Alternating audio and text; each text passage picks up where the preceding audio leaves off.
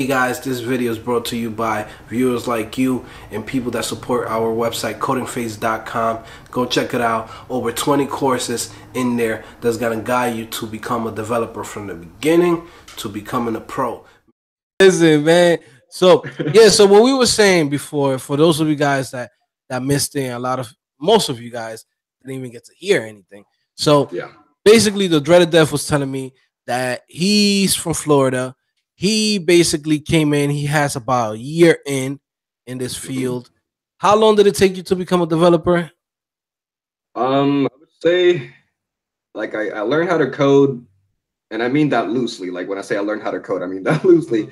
2 months, and I would say by my third month, I had a job already. So, like, I literally applied everywhere on Indeed, even the jobs that were like, you need 10 years of experience. Like, I took I had like 700 jobs in like 2-3 days, and like, even some of those jobs were calling me back, like the ones that like, yo, you have 5 years of experience. I was like, nope, but like, can you interview me anyway so I can like write down some notes for the next one? So I was bombing interviews on purpose for the sake of having the experience to go to the next one. You know what I mean? I was taking notes the whole time, man, and that helped a lot.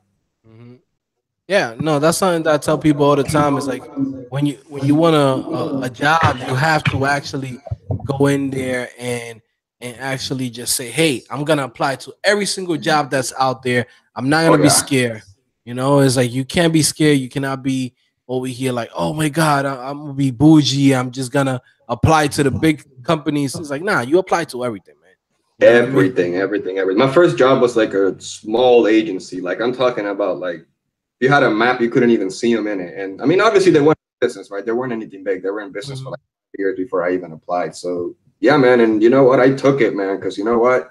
Sure, I could have waited an extra week or so to get like the job I really wanted. But man, like I said, I was homeless. I needed money ASAP. So I took that motherfucking job, and we here, Yeah. bro. Yeah, man.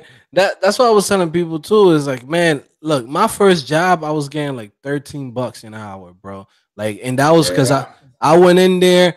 I was like, yo, and it wasn't even like no agency. It wasn't like no web development. It was like straight up a company that needed somebody that know a little bit of HTML, CSS to edit products. That's it, right? But Nothing fancy, bro. nothing Nothing fancy. fancy, but it was just like, hey, it's the first time going in there. I'm self-taught. Yeah, I had a little degree from administrative systems and shit like that, but it wasn't programming. It wasn't like computer science. I didn't have no background in it, right? So Right. they came in. They basically took me in, and literally in 3 months, I said peace, and I was out. You know what I mean? Like, yeah, because it's Damn, like Joe. You a savage, bro.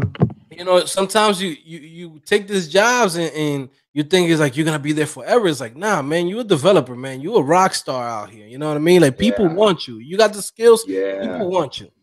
You know what I Like mean? right now, like I keep getting recruited from like other places and stuff. And like the job I'm at now, they found me through LinkedIn. So like they gave me a chance, man. So like it's one of those things where I have loyalty to them.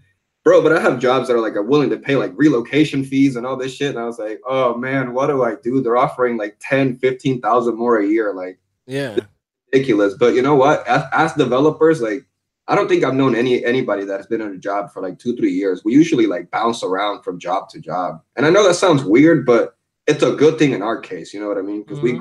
we learn more, and it's usually you get more money, Mm-hmm. which is always good. So Yeah. Every time that you jump to a new company, companies want you because the more that you know, the less that they gotta train you, the less that they gotta, exactly. be on top of you. They just say, okay, we need an extra hand, and that extra hand is here. He knows what to do. He knows what his job is.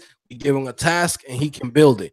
When you're a Yep. junior developer and you just start at the beginning, you can't really ask for too much because you know damn well you need somebody to guide you. You need somebody that's gonna Yeah. be the head of the, of the development team.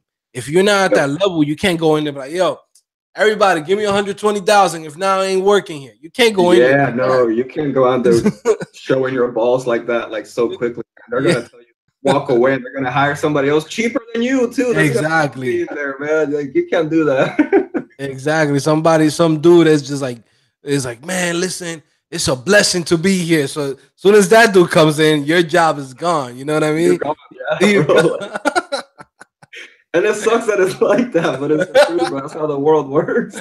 Yeah, exactly, man. And it's crazy.